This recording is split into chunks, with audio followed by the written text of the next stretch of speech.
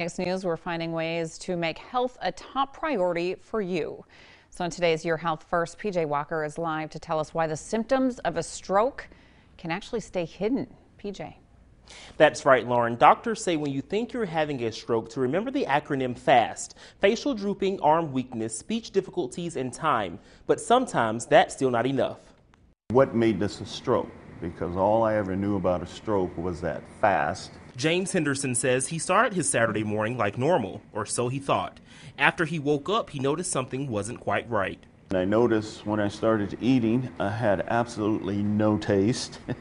So my first thought was, did you season this? But what he discovered next was no laughing matter. Along with no taste, Henderson also experienced blurred vision. Neither were normal signs of a stroke, but with the push of his wife, he went to the doctor. He said, did you realize that you had a mild stroke? A deep left lacunar stroke. Henderson says he still hasn't fully wrapped his mind around it.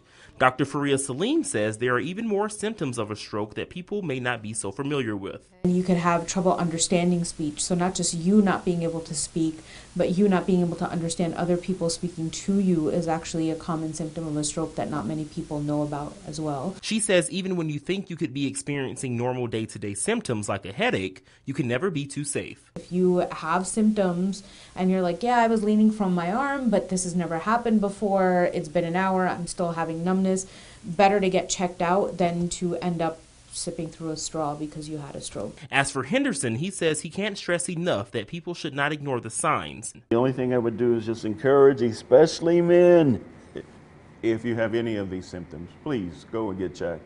And it goes beyond, again, it goes beyond what we as a whole know what strokes are.